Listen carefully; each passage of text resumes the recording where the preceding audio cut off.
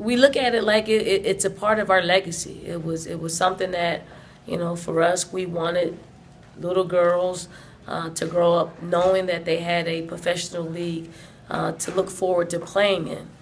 So what that meant was they got in the gym and they worked hard, you know, to make sure that that product on the floor is something that people want to come see night in and night out. So every time I see the WNBA and each year that passes by, you know, I'm happy. I'm happy because, you know, little girls can dream of playing in their own country.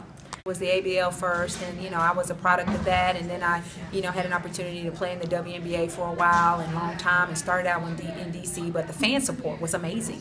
You know, when I was in DC, we led the nation in attendance. You know, Shamika Holscott from Tennessee came to our team, and it was just, you know, they embraced, you know, players. You know, they embraced our league, and, you know, obviously they watched our Olympic players, and, you know, the Lisa Leslies, the Dawn Staleys, and the Cheryl Swoops. You know, they fell in love with those players, and we just kind of rode their coattails.